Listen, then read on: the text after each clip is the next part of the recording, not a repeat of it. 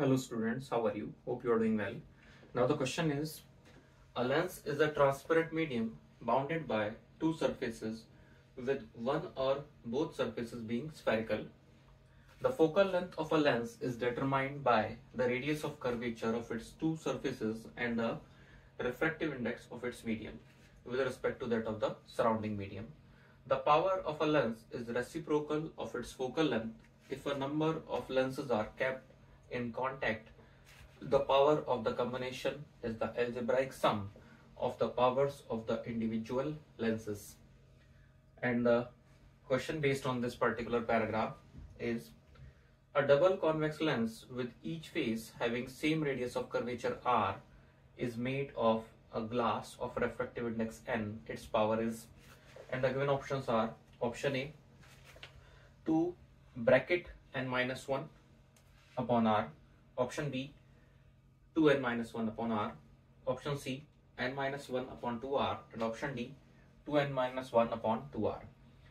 So the problem is based on the topic lenses, and in particular the combination of lenses and the power and different parameters of the lenses are related. It is said that the power is the reciprocal of the focal length, and when the lenses are kept in contact, then their respective powers add up. So this particular problem is based on the relationship between power, the refractive index, and r, the radius of curvature. So we have to learn this particular relationship, that the power of the lens or double convex lens is given by 2 times n minus 1 upon r. So this option is correct here, 2 bracket n minus 1 upon r. We have to remember this relationship for a double convex lens. So hope you understand the solution. Thank you. So the second question based on this particular paragraph is, a double convex lens of power p with each face having same radius of curvature is cut into two equal parts perpendicular to its principal axis.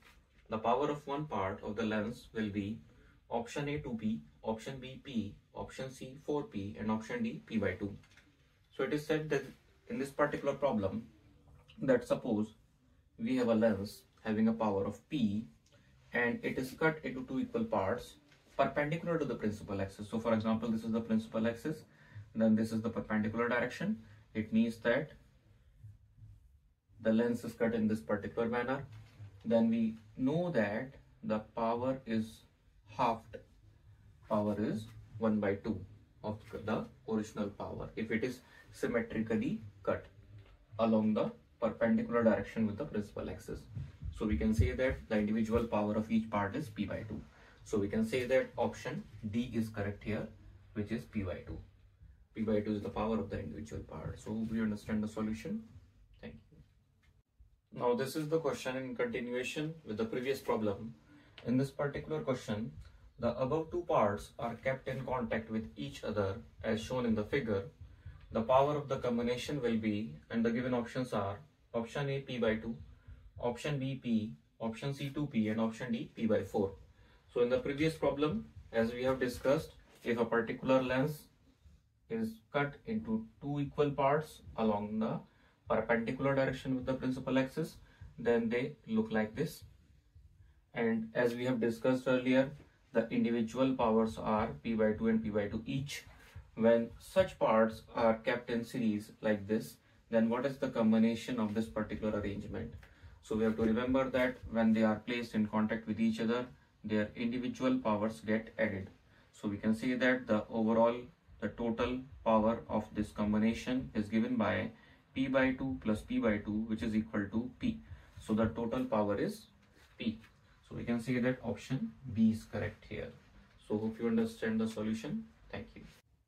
So the fourth part of this particular problem is, a double convex lens of power p with each face having same radius of curvature is cut along the principal axis. The two parts are arranged as shown in the figure. The power of the combination will be, and the given options are option A 0, option B p, option C 2p, and option D p by 2.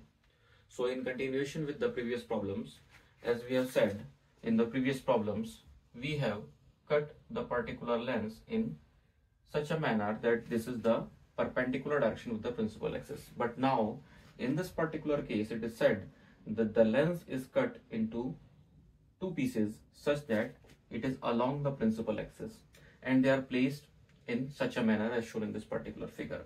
So we know that in this particular case, when these two particular lenses are kept in the particular manner, then the combination is having the total power as the sum of the individual powers, and each is having a power of P. So we can say that the total power is 2P.